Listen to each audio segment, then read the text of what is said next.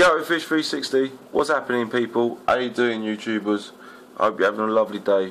In the UK today it's proper windy and nasty and cold. You just don't want to leave your yard. This is a video on how do you bloody keep your Jack Dempsey's, electric blue Jack Dempsey's alive.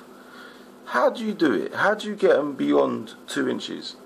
Because this is like a call out for help basically, because I've gone through 9 of these guys now and I know a couple of people just bought more than I have, and they've all got to a 2-inch size and start acting like this. This is what they start acting like, all sulking, moody in the corner. Like, I had 4 of them and they all popped off slowly one by one, and they're not cheap fish as well. They're expensive. They're like £25 to nearly £30 a pop, and you get them smaller than this, and that's how much they're priced at, and it's mental. And the only reason why people grab these guys is because of this, that coloration. Now his coloration is normally better than that, but he's acting all moody and he's not acting like the same fish. So this is a question now to all you YouTubers, especially the ones out there who's watching this, who does breed electric blue Jack Dempsey and gets them beyond this size. Can you please explain to me how do you do it, and kind of enlighten me how do you do it? Because all mine just act like this and then they die. No swollen belly, no bite marks, no nothing. They just drop off and die.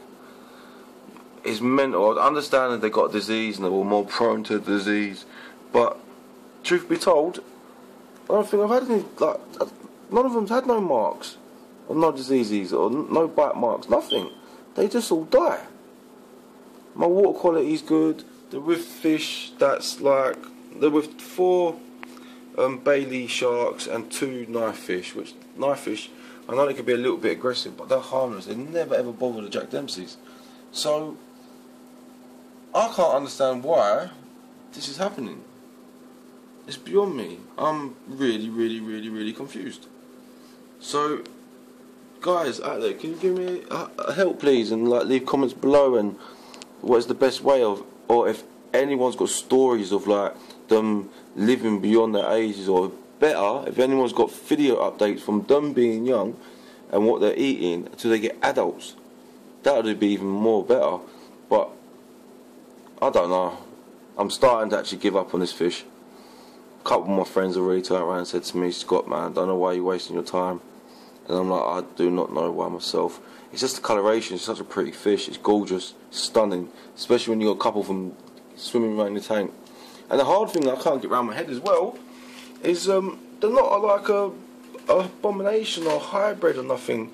They are a Jack Dempsey, and we all know Jack Dempseys are quite tough little fish, man. Like, they hold their own. We all know about Jack Dempsey. You put them in a tank, they may only grow about, put a maximum about 9 if you're lucky, or 8 inches or something like that. But they got a punch on them, and it's a tough fish, and they're solid. But I can't believe this thing comes from them. No man's intervened of making these. These were found in the wild between Jack Dempsey's, obviously with Blue Jean or whatever's happened. But it's weird. It's like they're giving up, like looking so tough for more colour. But where they're giving up their toughness, they're more fragile and more prone to just dying. Dying. Bloody retard fish. I'm sorry, but I love it. And this is the mad thing, I name all my fish as well. I never name these. I named the 4 first 4 I got, and they all died. I went, you know what, I'm going to name them once they pass 5 inches, and that hasn't happened yet. So guys, if you can help me out and leave comments below, it would be a big help.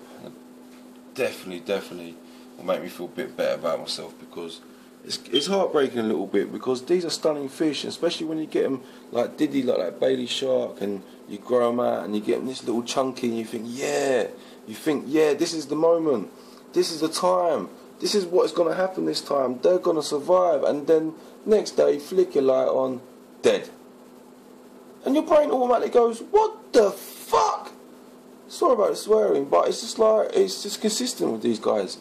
I just wish they grow into adult size and they're strong. But if anyone knows the better way to make these guys live stronger and stuff like that, please let me know. The water conditions perfect, got enough filtration going on there. They've got plants for oxygen. Got everything that they need in there, but they're just doing this, jamming in the corner, ready to die.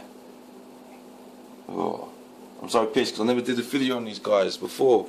I had 4 of them in there and they looked so sick, but I didn't bother because my gut told me this was going to happen, and I was right. So guys, please leave a comment below. I think I talked enough. I had a BF moment, but that just really stresses me out a little bit because one, they're expensive, 2, they are absolutely stunning and so pretty, and 3, it's the most frustrating thing I've ever come across with fish. I always seem to have my fish to live to nice big sizes, get them progressing, and at the moment I feel like I've hit a brick wall. So guys, help me smash this brick wall down and let me get this down to a T, because I would love to get a breeding pair. But anyway, this is Ghetto Fish 360. Enough love, guys.